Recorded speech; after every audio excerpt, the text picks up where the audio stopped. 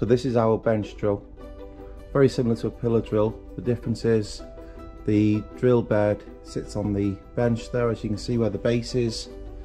It has the pillar going up from the base, going up to the top where the motor is. Over here we have the safety guard. Lift the safety guard up so that you can see where the chuck is. This is the chuck here.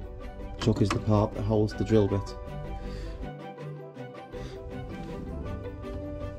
Put your left hand on this top knurling just here.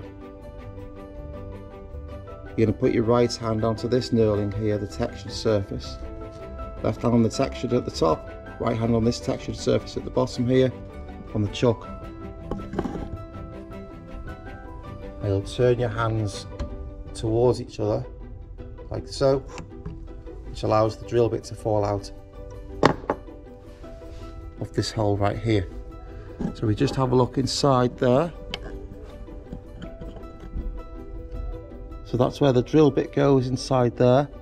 And if I turn the chuck round like this, you'll see that these three little jaws, as well as coming out of the chuck, they also get closer together.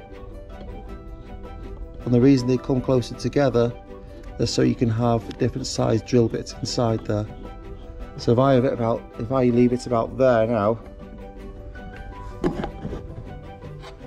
and I can put a 4mm drill bit in here, a bit loose in there now, so I'll just tighten that back up again and try it now.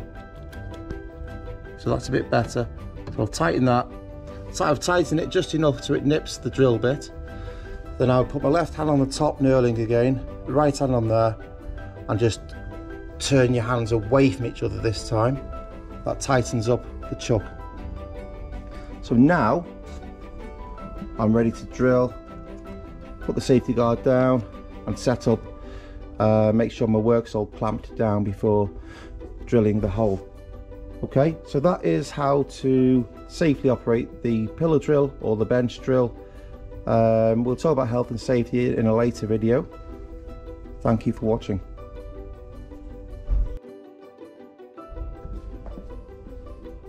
So if you want to raise the height of the bed, you turn this handle. At the moment the handle is locked in place, so before you turn the handle, come around to the other side and just loosen this quick release lever here. Turn it to the left anti-clockwise, then you can rotate the handle up along this, what they call rack and pinion mechanism, where you turn the lever and the lever operates a cog inside here. The cog then rotates against these zigzag teeth on this vertical piece of metal there, as you can see. So that raises the bed height and brings it closer to the drill bit. Once you've got the desired height, just rotate that quick release mechanism again, lock it into place. Depending on what it is you're drilling, you may or may not need the wooden board which is placed on top of the drill bed.